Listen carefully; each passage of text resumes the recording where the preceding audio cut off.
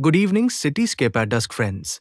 Happy Sunday. In this video, we are learning about some important questions of chemistry. Let us start. In all the three states of water, ice, liquid and vapor, which state doesn't change? Answer is in all the three states of water, ice, liquid and vapor, chemical composition, H2O, of water remains the same, only the physical state is different. Next, what is the boiling point of water at sea level? The boiling point of water at sea level is 100 degrees Celsius or 373 K. The process in which solid is directly converted to vapor state is called? Answer is the process in which a solid is directly converted to a vapor state is called sublimation. Milk is a colloidal system in which fat is dispersed in water. Silk fiber chemically is. Silk is a natural protein fiber, some forms of which can be woven into textiles. What is galvanization? Answer is galvanization is the process of applying a protective zinc coating to steel or iron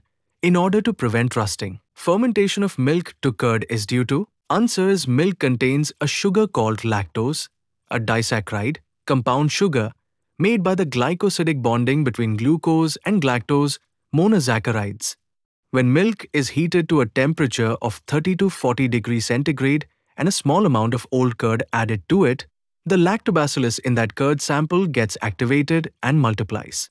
These convert the lactose into lactic acid, which imparts the sour taste to curd. If you like this video, then please like, share, and subscribe my channel.